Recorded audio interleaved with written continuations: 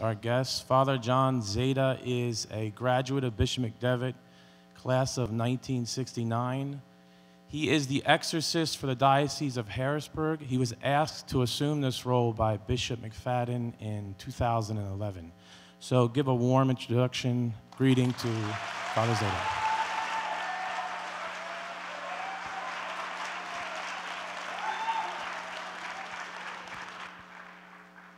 As always, we begin with a prayer. In the name of the Father, and of the Son, and of the Holy Spirit. Saint Michael, the Archangel, defend us in battle. Be our protection against the wickedness and snares of the devil. May God rebuke him, we humbly pray. And do thou, O Prince of the heavenly host, by the power of God, cast into hell Satan and all the evil spirits who prowl about the world seeking the ruin of souls. Amen. In the name of the Father, and of the Son, and of the Holy Spirit. And I know it's going to be mostly questions that you have submitted, but I want to we'll start off with one question that I always get asked all the time, and that is, why did you decide to become an exorcist? And the answer is very simple. The bishop said, I want you to be the exorcist, and that's how it happens. So it's not the priest who chooses the job, it's the bishop who chooses the priest.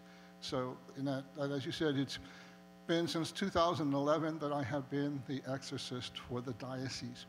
So I want to just kind of lay the groundwork, if you will, before we begin. And what I want to do is I want to read some scripture. First of all, you realize, of course, Ash Wednesday is coming up, and so we begin the celebration of Lent very soon. And so what you're going to hear in the beginning of Lent is a particular passage from Scripture. I'm going to read the same story from both the Gospel of Matthew and the Gospel of Mark, very, very brief. And it is, in fact, the temptations of Jesus. And I'm only going to focus on one of the three temptations. And it says, the devil took him to a very high mountain and showed him all the kingdoms of the world and the glory of them. And he said to them, all these I will give you if you will fall down and worship me. Then Jesus said to him, begone, Satan, for it is written, you shall worship the Lord your God, and him only shall you serve. That was Matthew. Mark's gospel says this. And the devil took him up and showed him all the kingdoms of the world in a moment of time, and said to him, to you I will give all this authority and their glory, for it has been delivered to me, and I give it to whom I will. If you then will worship me, it shall all be yours. And Jesus answered him, it is written, you shall worship the Lord your God, and him only shall you serve. What's important in those passages is this. Not so much what Jesus says as much as what he doesn't say. You notice the devil says, all of this is mine, and I can give it to whomever I want. Jesus doesn't dispute with him. Jesus doesn't, argue with him. He doesn't say, no, that's not true. Because in fact it is true. Because of the original sin, this entire world belongs to the devil. In any number of different places in Scripture, Jesus calls Satan the prince of this world. And that's exactly what he is. He controls this world until the end of time. He sets up his own kingdom in this world. And this is where the coming of Christ into the world is to break the power of Satan and to establish the kingdom of God in its place. So in a certain sense, until the end of time, there is this constant battle between these two kingdoms.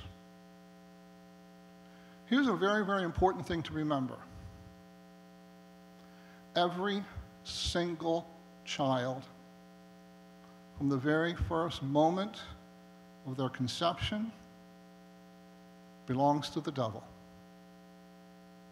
It's part of his world. It is baptism that removes that child, us, from Satan's dominion and makes us children of God.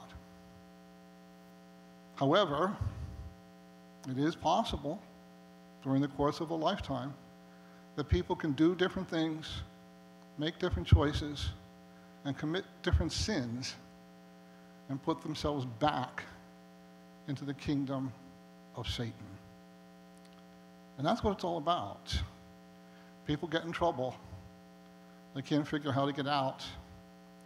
So they call the church. Specifically, they call the exorcist.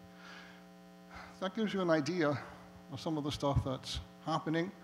We'll hopefully be able to expand on some of that, and we'll see what kind of questions that you guys have to ask. So, thank you very much, Father. So I'm going to get right into the questions that were submitted by the students. So the first question is, you kind of began to cover it. What is an exorcist? What is an exorcist? The exorcist's job is to stand officially in the authority of the bishop and of the church to combat the forces of evil, head-to-head, one-on-one, the priest and the power of the kingdom of Satan. Thank you very much. And following up on that, what is a demon? What is a demon? A demon is a fallen angel. At the beginning of time, even before the creation of the world, God created these spiritual creatures that we call angels. And they were all given a test. And they had to answer yes or no. Basically, it came down to one simple thing: to submit to the will of God or to hold on to their own will.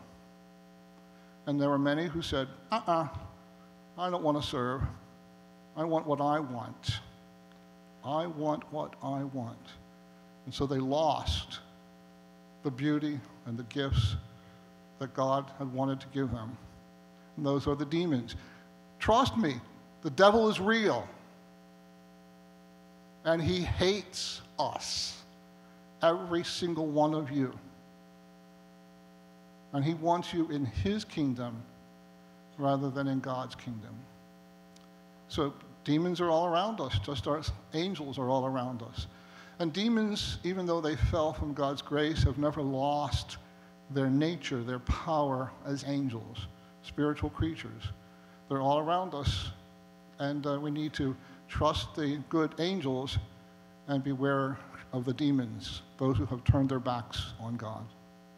Thank you. Could you talk about the different forms of spiritual oppression, what it might take, and then briefly, like, what is possession? Okay. We'll get to the possession in a moment. The first thing to realize is this. The first level of demonic attack against any one of us, every one of us, is temptation. We are all under temptation. I read that passage. Jesus himself was tempted by the devil in the desert, okay, after his baptism. And so we all suffer temptation. It's part of being who we are as human beings, part of our fallen nature as a result of the original sin. So temptation is the very first level on which we are going to be tempted into the kingdom of Satan. I'll throw some little stories here and there of things that I've encountered just so that you can see this along the way. I had a call one day from a priest. He said, I have a young man in my parish who just called me and he's panicking. And he said, what happened was, this guy had some friends and they said, there's this house that we know of that's supposed to be haunted. And we want to go over there and we want to play with a Ouija board. They want to see if anything happens. So the guy said, okay, I'll go, provided that you get me drunk first. So they did, all right? I suspect he did more than just drink, but that's okay. So they went to this haunted house and they played with the Ouija board. And guess what? It worked. And the demon that was talking to them said, answered their questions, all that kind of stuff. And then the next thing you know, the demon said, don't worry, everything stays here, it's part of the house, nothing will go with you home. Well, demons are liars. So he goes home, and he's under attack physically.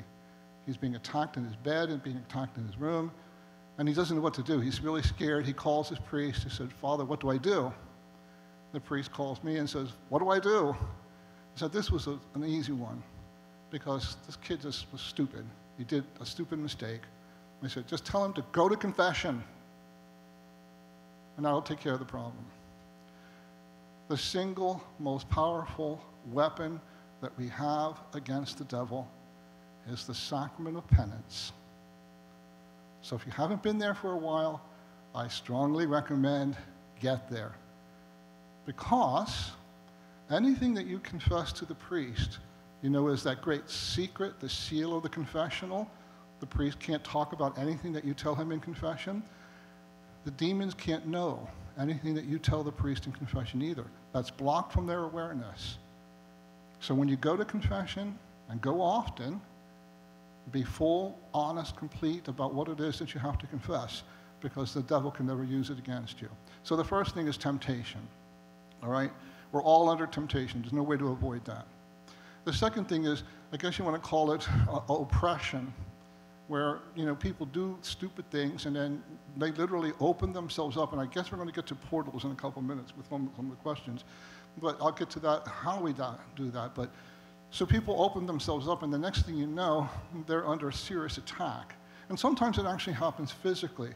A person may wake up with scratches. They may I've had people with, you know, hand marks, burn marks that showed up on their bodies, all kinds of different things, where the demons will literally attack them. That's demonic oppression. Or another case would be what we call demonic obsession, where a person just gets all these thoughts in their mind and they're just driving them crazy. They can't help it. In fact, you know, one of the things that demons like to do is try to tempt a person to commit suicide. They get so depressed, so discouraged, that they just want to kill themselves, you know? And unfortunately, I've lost one by that way.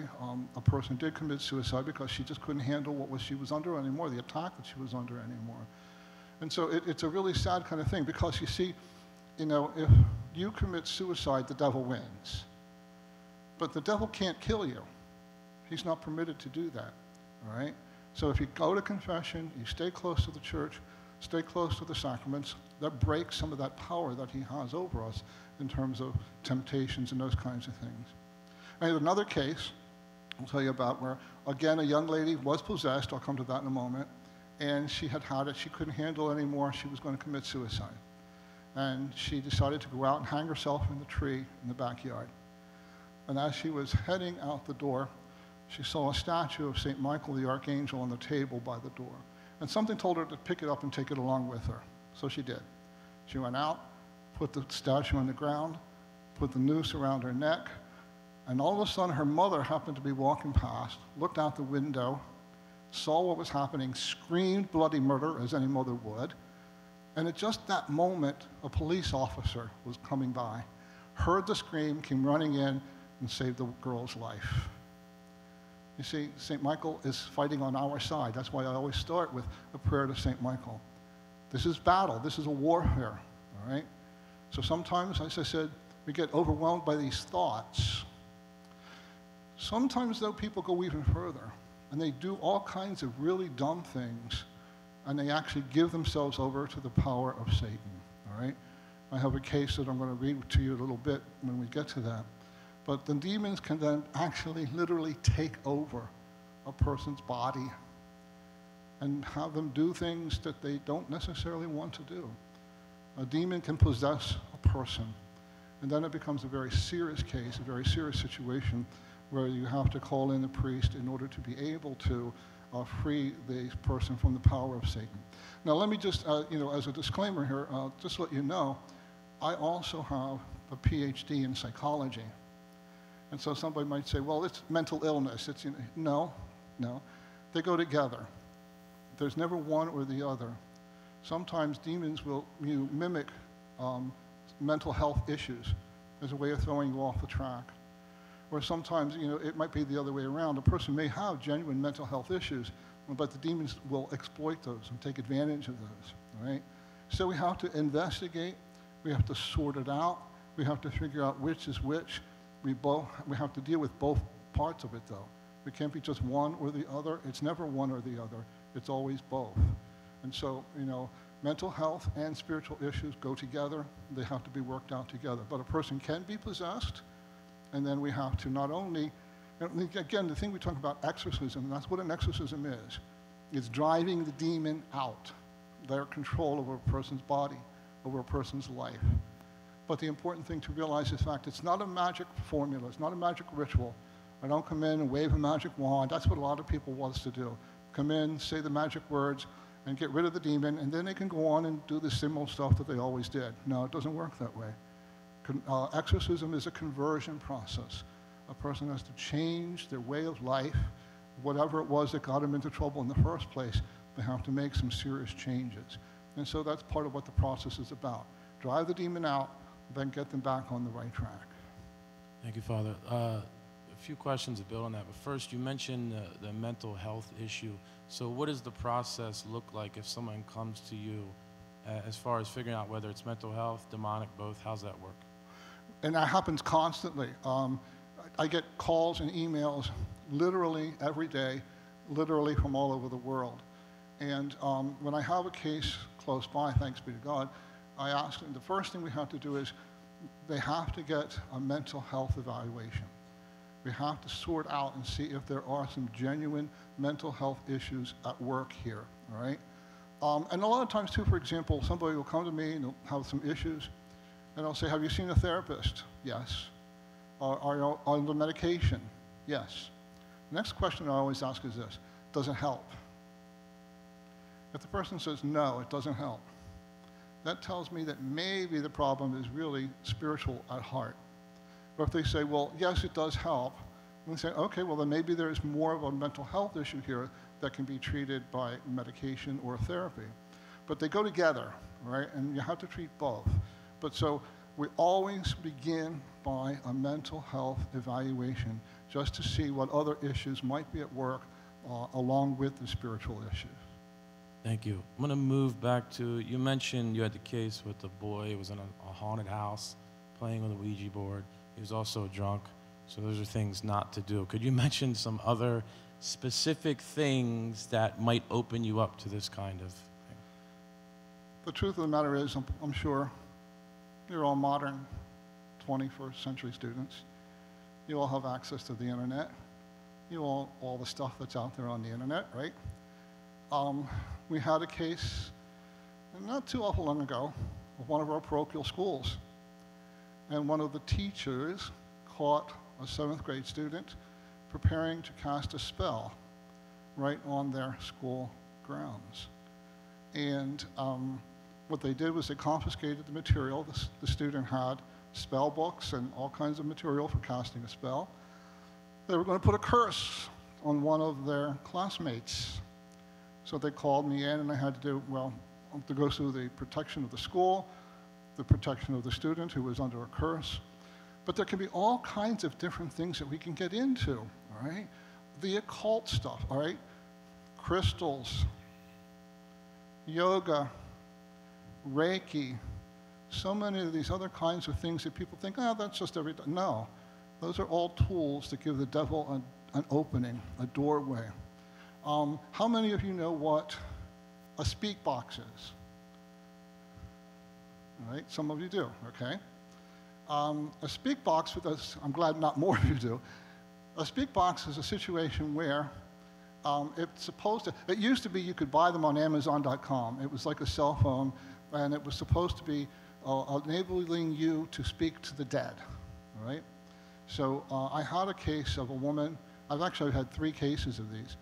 I had a woman who had a younger brother with serious mental and physical illness. She cared for him very lovingly. He died. She was distraught. One of her friends said to her, well, you know, get a speak box and you can talk to him and see how he is, if he's okay.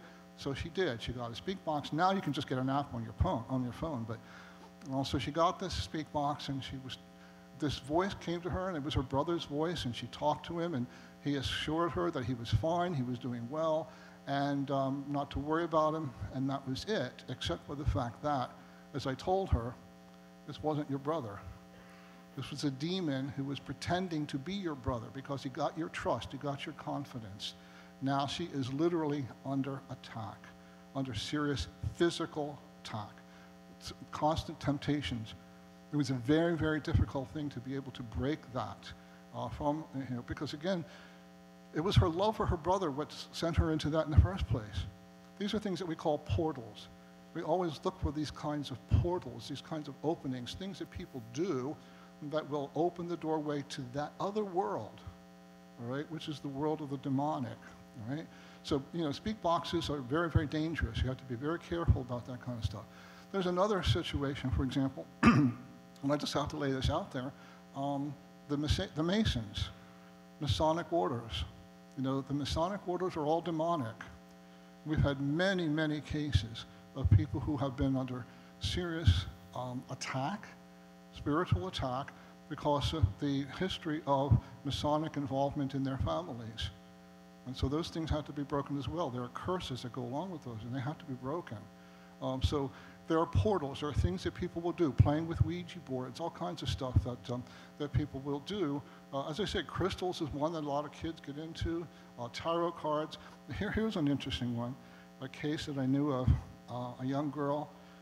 Her grandmother used to read tarot cards. And the young girl would just sit on her grandmother's lap, and that was it. The girl grew up, and now she's in college. And some of her college roommates decided they were going to play with these tarot cards, and they get out the little book, and they're going to read the tarot cards to see what the fortunes are and that sort of stuff. And the girl stood there, and she said, "Oh, I know what that is." She said, "My grandmother used to do that all the time, and I can tell you exactly what that was." And she read the tarot cards, and boom, she was possessed, fully possessed. The demon came out, and the first things that he said to her, stupid witch, I had to wait in her for 20 years for her to make the first move." As soon as she stepped into the world of the occult, he possessed her. He was there the whole time. But she made the move, and he took advantage of it. So we have to be careful of all of those kinds of things, because they're real, and they do cause problems. So we call these portals. There are many, many different kinds of things out there today that open the door to the demonic. Thank you very much. So if you're dealing with someone, once you move past the initial stage, mental health evaluation, what are some signs an exorcist looks for of demonic possession? The church actually lays down in the ritual for exorcism 4 specific signs that we could look for that might give us a clue, a hint, that the person may be possessed. So the first one is the ability to know or to speak languages that they've never studied or had any influence on, right? So the ability to know different languages. And I've had that sort of thing happen a number of times. A second one would be kind of what we would call unusual superhuman strength or physical abilities, all right? I'm going to come back to that one in a second. Another one would be occult knowledge, what we would call the ability to know things that they normally should not have any ability to know. And then the fourth one is an aversion to sacred objects. So let me tie 2 of those together. I had a case one time of a woman, we were interviewing her to determine if she was possessed or not, and we were in a church.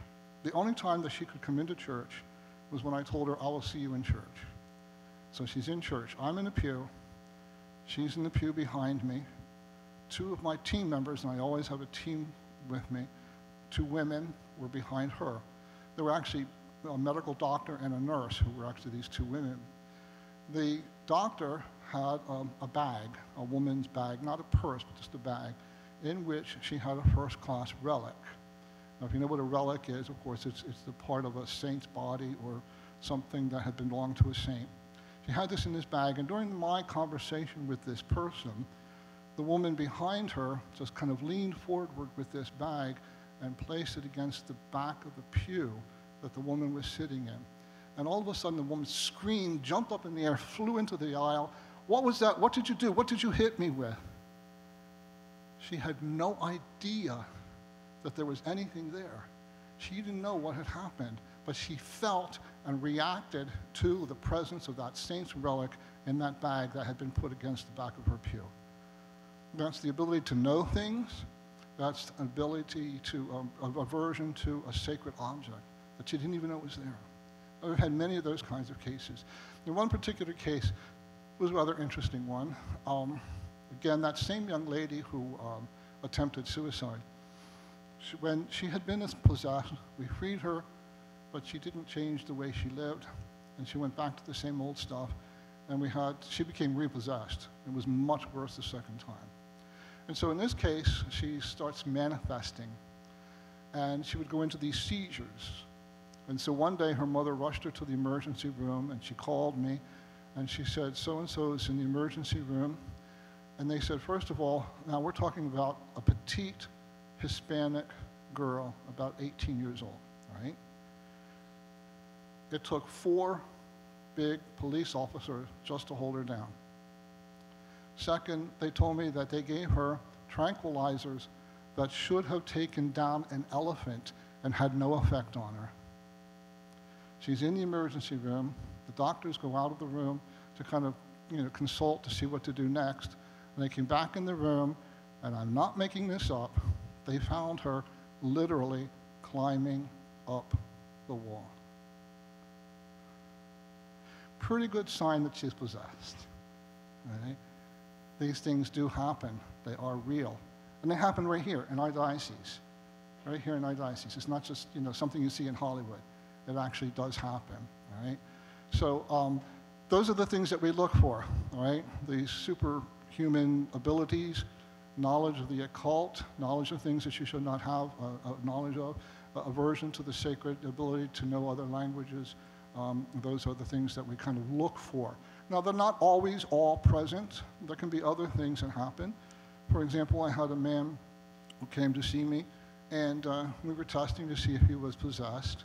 And I said, okay, we're going to recite the Athanasian Creed. I know that none of you know what that is. But it's just a creed, a very long creed that was done by St. Athanasius many, many centuries ago.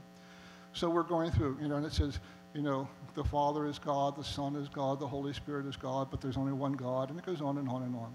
But any time that I said anything about the Son of God becoming man, he manifested. He was screaming, he was rolling on the ground, he was doing all kinds of work, because that's one of the things that demons hate more than anything else, the fact that the Word became flesh, that God became man and dwelled among us, right? And so that was a good indication of the fact that this guy was probably possessed, even though he didn't manifest any of those other kinds of things that I was talking about. Thank you very much. So you kind of touched on this. You mentioned with that woman how she had been delivered and then repossessed because she did not depart from her, Right. what had happened to her before. So how common is that for someone who is delivered to return to it and become repossessed? What happens, and thanks be to God, in that particular case, I can tell you that eventually, after much work and much effort, she has turned her life around. Things are really good, and we're really happy about that. If any of you actually listen to any of this kind of stuff on the internet, there's a blog that's called the Exorcist Files, all right? And that's done by Father Carlos Martins, and he has a series of cases, and actually, this particular case we're talking about, they asked me to present a case which is on that blog, and they do a kind of a reenactment of the case, all right? And so if you go online and look for that, Father Carlos Martins, Exorcist Files, and you'll find a case that I did in this particular case. What happens generally is this. First of all, that's the only one that I've had where the person was possessed, freed, and then became repossessed. Thank God it's the only one, all right? But what actually ends up happening a lot of times is that you start working with somebody and they don't want to make the changes that you ask them to.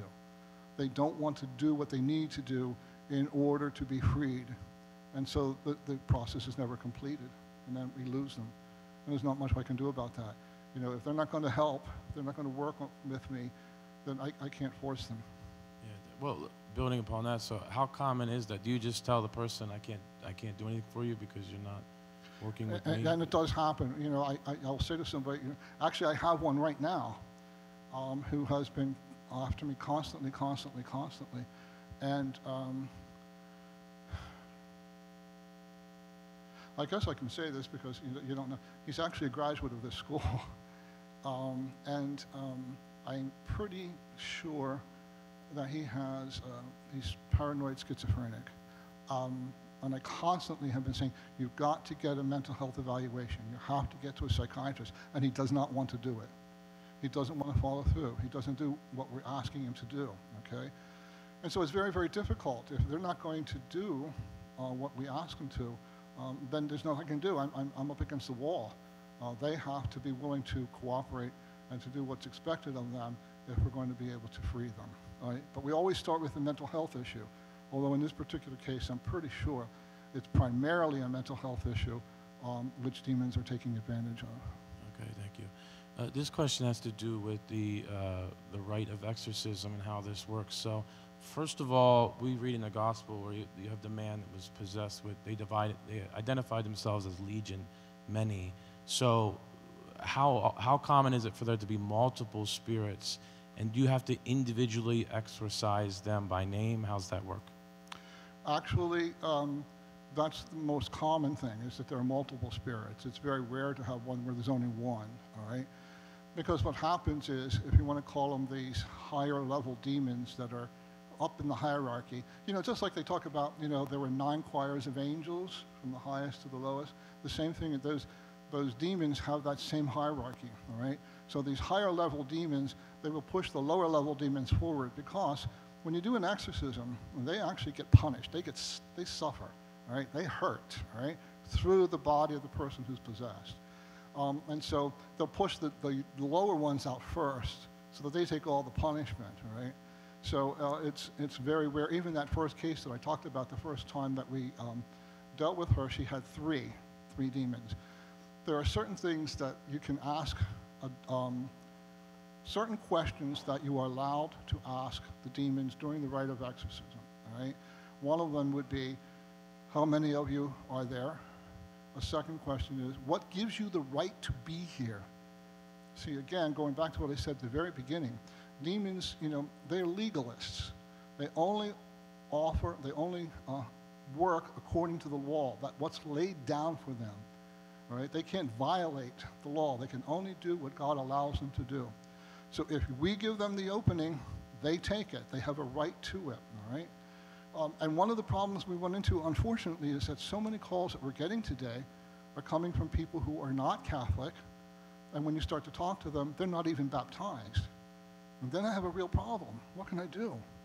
Or if I have a Catholic, but who hasn't been practicing their faith for a long time, you know, well, the first thing I say is, get to confession, get back into the graces of the church. You know, these things are very, very important. So there, again, we can ask them, you know, what gave you the right to be here? How many of them are there? And also, we can ask them their name, all right? Because sometimes when the demon tells me their name, it gives me a clue as to what it was that gave them the right to be there in the first place, all right? And that's the key. Because they could have gotten into all kinds of different things, and the demon that's possessing them might be the demon of impurity, or it might be the demon of anger, it might be the demon of hatred. There could be many different kinds of things. Again, I'll give you a simple example. I had a case of a lady, not Catholic, who was experiencing all kinds of phenomena in her home. You know, the typical things, you know, doors opening and closing and lights going on and off and all kinds of noises and so forth. Not Catholic, she calls her minister. The minister comes to the house, does prayers, and nothing works. So then the minister says to the woman, well, call the Catholics, they deal with that stuff, all right? So they called the local Catholic priest, and he went to the house, and he did all the prayers, and nothing worked. So then they said, well, call the exorcist. So they called me. So I went to the house. 3 times, actually, did all of the prayers, and nothing worked. And I'm saying, something's not right here. So finally I said to this woman, I want to see you at the Catholic Church. I want to see you in the presence of the Blessed Sacrament, even though she wasn't Catholic. So we were at the church, and I was praying over her, and then it came to me, something came to me, and I said to her, is there anything that you're holding on to? Anything that you just won't let go of? Then she said to me, well, yeah, she said, when I was young, she said, I was abused, not sexually, but emotionally, psychologically, physically. And she said she was just so angry at those people who abused her. And I said to her, did you ever forgive them? Well, how can I forgive them for what they did to me? What are you talking about? I said, well, you've got to let it go. Well, she said, I just don't think about it. And I said, yes, you do. You're holding on to this. And this is what's giving the demons the ability to attack you. Your anger and your unwillingness to forgive. That's what you're holding on to. And until you forgive them for what they did to you, you will still be under attack. So finally, not too long after that, I got a call from the Catholic priest who said to me, "Oh, Mrs. So-and-so called me, wanted to let me know that she took your word and everything is cleared up, everything has stopped, and she's just so very, very happy." See, sometimes we can give the demons an opening just by those kinds of things. The anger we hold on to, or the sins that we commit, or whatever it is that we won't let go of, give the demons the ability to work on us and to manipulate us. Thank you. Maybe you could, this is one of the questions that I asked, maybe you could try to put a percentage on it. How many non-Catholic cases do you have? How many non-Catholics visit you? I get a lot of them, unfortunately. Let me,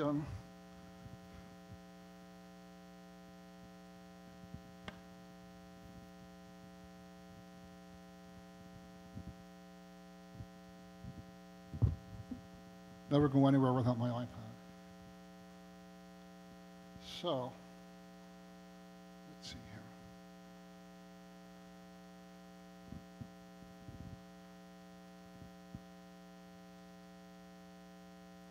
Yesterday, I got 2 emails from 2 different priests. And I'm going to read you just one of them. I received an email from a non-Catholic who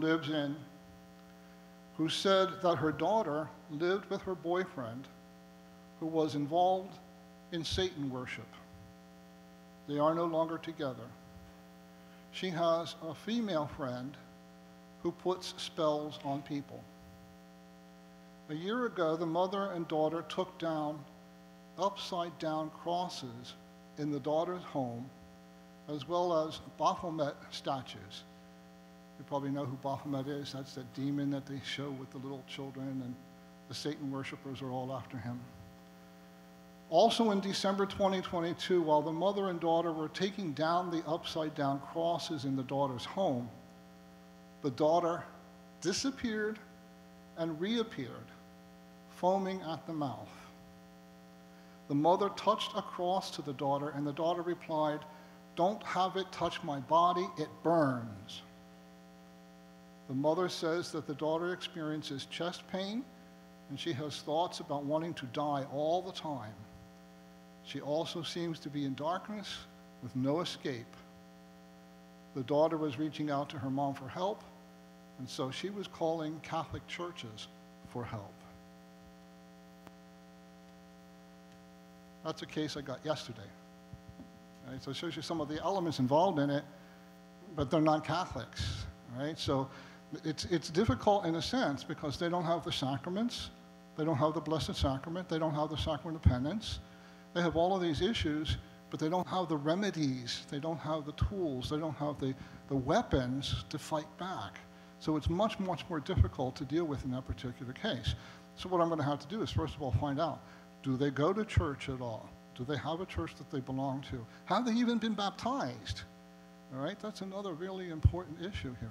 And so some of the things that we have to look at, if they really want to be freed, we have rituals and prayers of deliverance that we can use to help them. But the person has to want to be freed. I have a case of a woman who is possessed. We've done the exorcism ritual on her many times. And we really wonder, does she really want to be free? Because we can't seem to kind of drive it out once and for all. So it's an issue that is challenging. Yeah, thank you, Father. What about somebody, is this possible, you can go into this, could somebody be attacked or possessed through no fault of their own? Yes, okay. Can somebody be possessed by no fault of their own? Again, that same young lady that I was talking about, the very first case that I had, when we did it was an interesting case, but anyway, when we began the ritual for exorcism, we asked how many demons there were, and they said 3. And we said, what gave you the legal right to be here? And the answer the demons gave was this: her father gave her to us at her birth. Turns out, Hispanic family, the mother was Puerto Rican, the father was Cuban. The father was a practitioner of Santeria. How many of you know what Santeria is? I'm sure the Hispanic would know what that is, yes, and it's very dangerous. So this father practiced Santeria.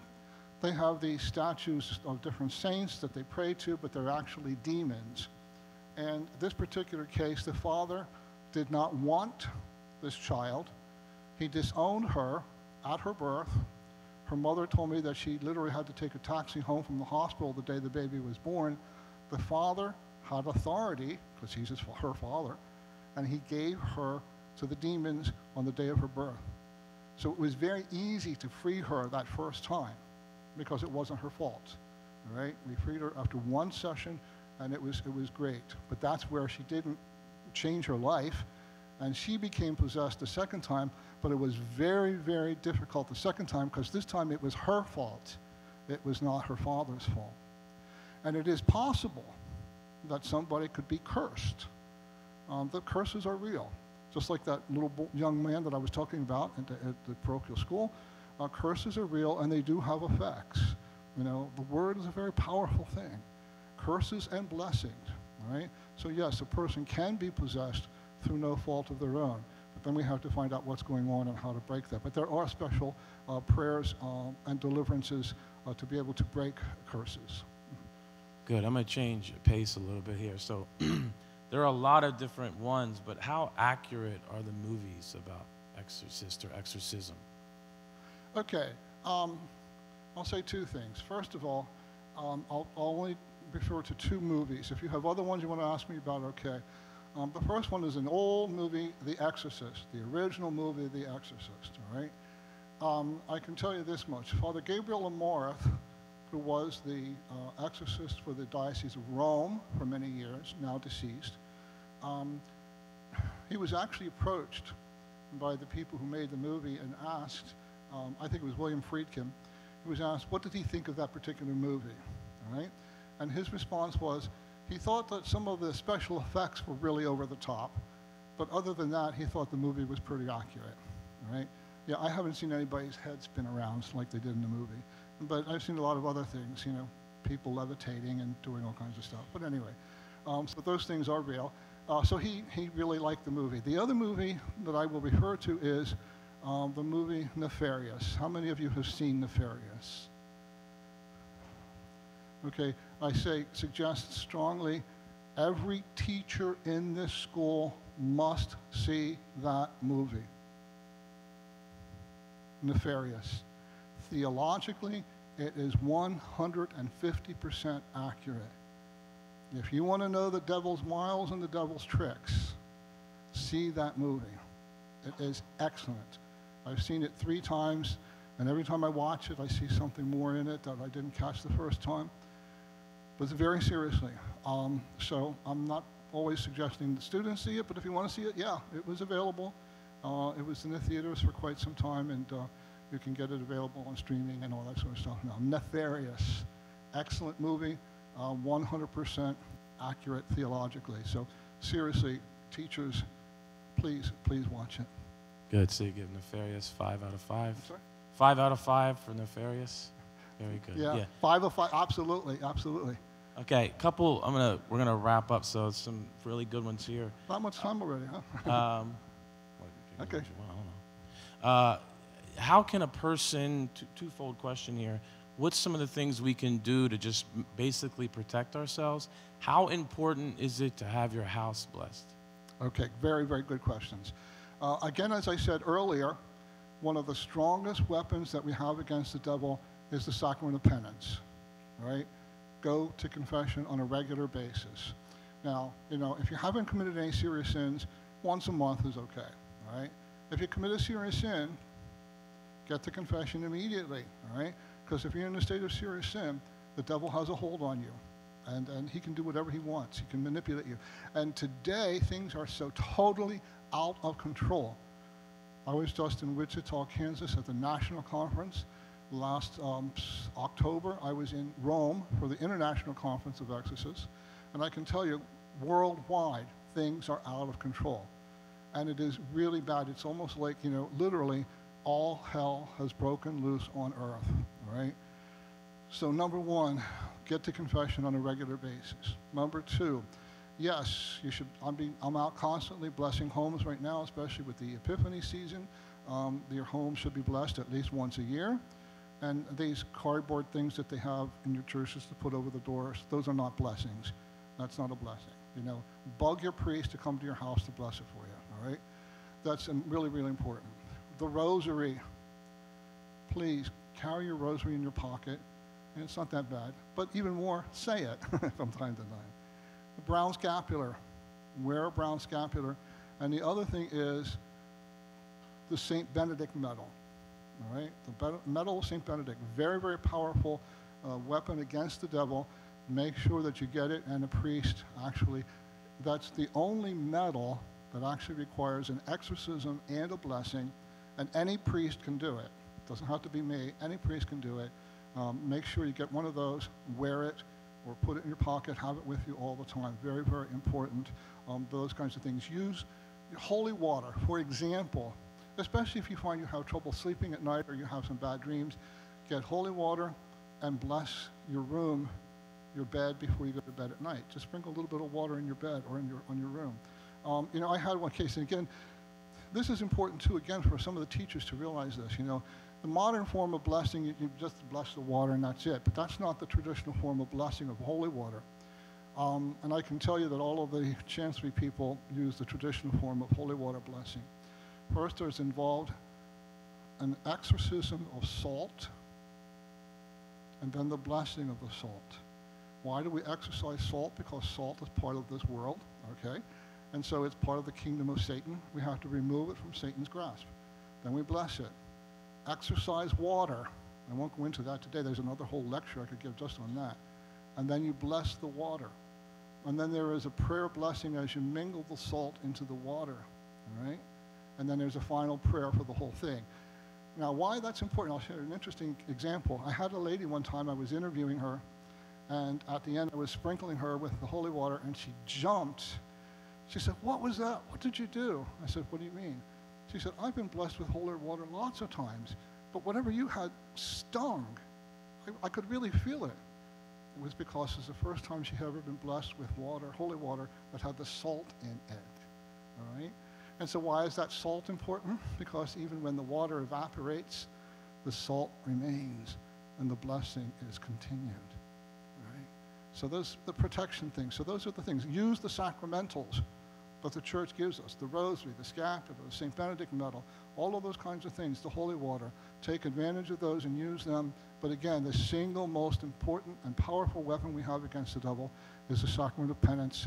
Get there regularly. But also, please, get to Mass and Holy Communion every Sunday, please. Thank you, Father. You mentioned, you used the phrase, all hell is broken loose. So if you could maybe, I don't know, you put a number on this, but how busy are you? So how many exorcisms or cases do you have a month or year? How busy are you lately?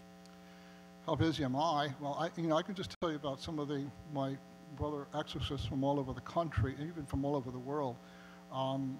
Things are very, very bad, and unfortunately, even in the church today, there are too many priests and bishops who just don't buy into it. They just think it's all mental health stuff. And so there are many, many things that individual parish priests can do. Now, I'm going to step back 1 second. The Diocese of Harrisburg is really, really solid, all right, as far as this kinds of things concerned.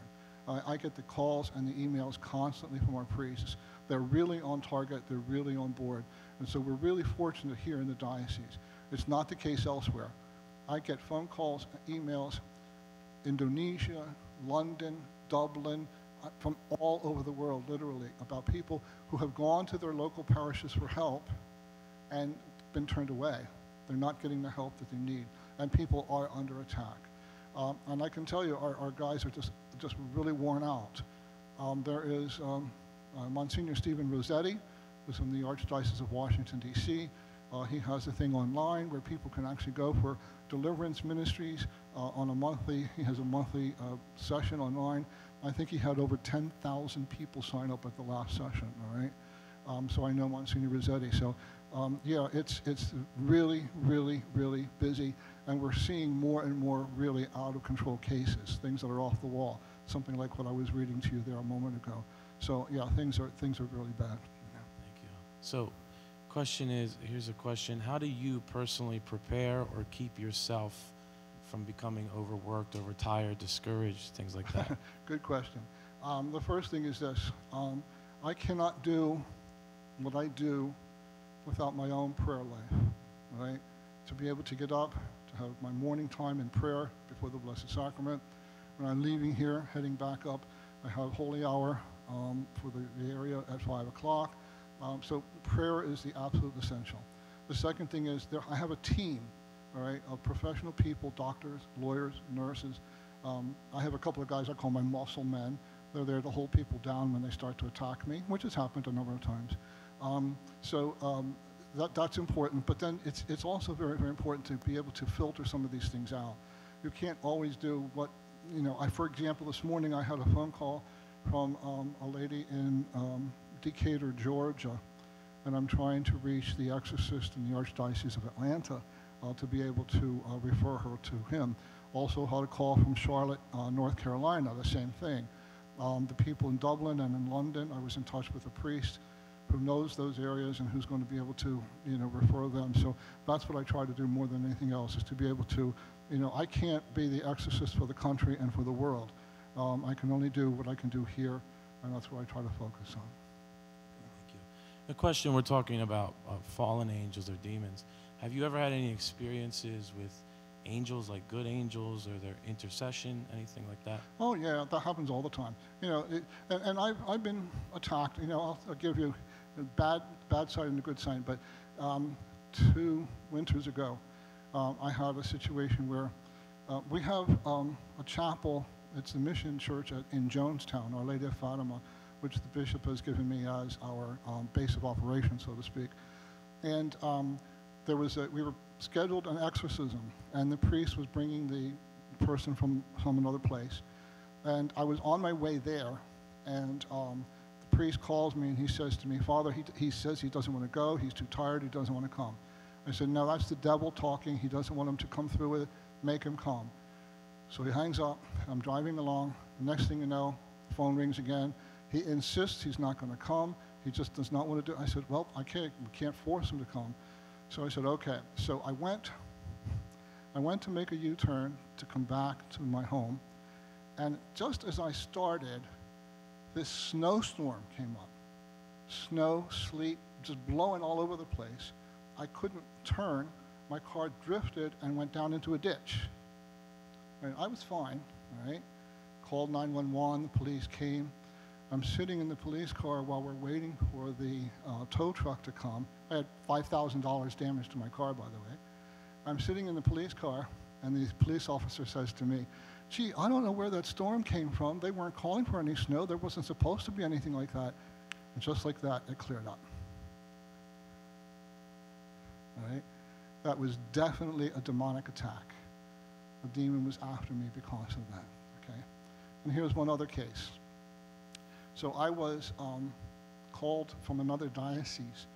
They did not have an exorcist at that time. So there was, again, a man who was in the Masons who wanted to get out of the Masons, which he did, but he's now under attack. And so they called me. I went to this diocese, and we were doing the prayers of renunciation that you have to go through to break the curses. After we were finished, the priest at this parish said to me, "I'd like you to come back here." And he showed me this room. And he said, "This room used to be a confessional." And he said, "Now it's just storage," because a former pastor here was, when they issued the report of the child abuse, he was one of the worst offenders on that report. And this is where it happened, here in this confessional. He said, "Will you do an exorcism of this place?" Which I did. Now again, this is another diocese. This is not here in our diocese. So I did, and I came home, and now I could feel I was under attack for what had happened, what I had done. So I called a friend of mine, another priest, exorcist, and I said, I'm under attack, I need some help. So he said, okay. I went to his church. We're standing before the altar, and he's praying some prayers of protection and deliverance for me. And all of a sudden, his church bell starts ringing. We just kept on going, and then it started ringing a second time. And then I finally finished, and he said, I don't understand it. He said, you know, my church bells are on automatic timers, and they shouldn't have been going off at those times. I don't know why they were ringing. Well, it turns out that every time in the prayer he mentioned the Immaculate Conception of the Blessed Virgin Mary, that's when the church bells rang. And I smiled and I said to him, Monsignor, you didn't know because you weren't there, but the church I was in yesterday was the Church of Our Lady of the Immaculate Conception. So that showed me that Our Lady was there protecting me even though the demon was trying to get at me. So yeah, I mean, there's lots of little things like that, but you know, those are just two powerful ones I thought I would share with you. Thank you very much. So I think we have time. One more question. One more question, then I give you a blessing. And then if you want to say anything, and then give us your blessing, Sure. please, at the end. So last question I'm going to end with, what would you say to someone who's skeptical of all this? Open your eyes, smell the coffee, look around you. If you don't know what evil is, you don't live in the real world. Just look around you. It's all over the place. That's bad. So if they're skeptical, I feel sorry for them. Okay? All right? Thank you, Father. Would you give us your blessing, please? Absolutely.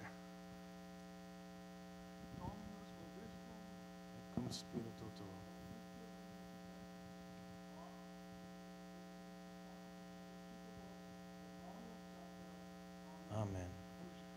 Just to tell you why I do it in Latin, you know, people don't realize, but there are 3 sacred languages, Latin, Greek, and Hebrew. Why are they important? Because those were the 3 languages that the name Jesus of Nazareth was printed on the cross on the crucifixion, right? So those are sacred languages, and the demons hate them. So when we use Latin, they hate it. So don't be afraid of Latin. God bless you all. Thank you. Thank you very much.